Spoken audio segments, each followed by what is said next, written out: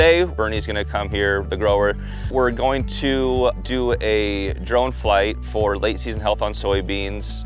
He's really interested to see the data that we get back from these drones. The drone technology has just been fun to watch. It's amazing what you can see with it.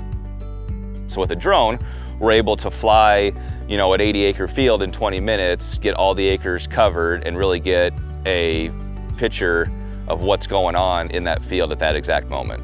So that's giving us our flight path, you know, within the field boundary, what we're gonna fly. We'll do that. We're gonna be flying at 400 feet at 20 miles an hour. We should be good to go.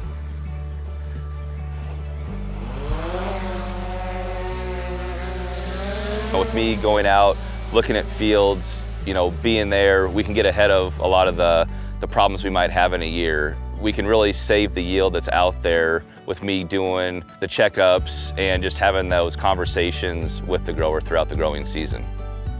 Yeah, we got some red area down there. Yeah. And it's all compared, like these are all comparative to, you know, the rest of the field. So like I said, the rest of the field's in really good shape and that one's just a little bit behind. More than just showing up to take an order, he gets out in the field and scouts them. It gives me a little peace of mind that I don't have to be scouting fields every week. That's good, you know, especially for this time of year. I try to visit all my growers multiple times throughout the growing season, be in their fields once or twice, at least a month, you know, kind of give them a progress report of what's going on. Well, what is over here? Is that the trees? I wonder if it's some insect pressure, you know.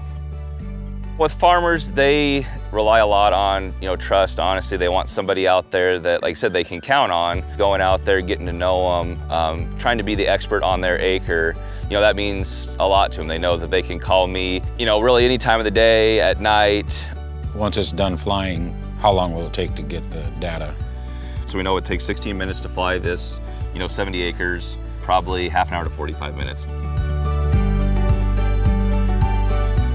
The red spot got smaller and the green, you know, there was more green. So, I mean, it did have some effect on it, you know, using that fungicide.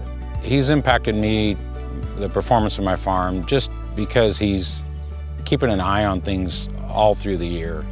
Bernie's probably one of my #1 customers that I have currently. Kind of been through a lot, you know, good times, bad times and everything. It's been a great relationship so far.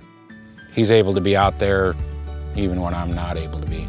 And if there's a problem, he's there to identify it and come up with a solution. I probably rely on him more than myself.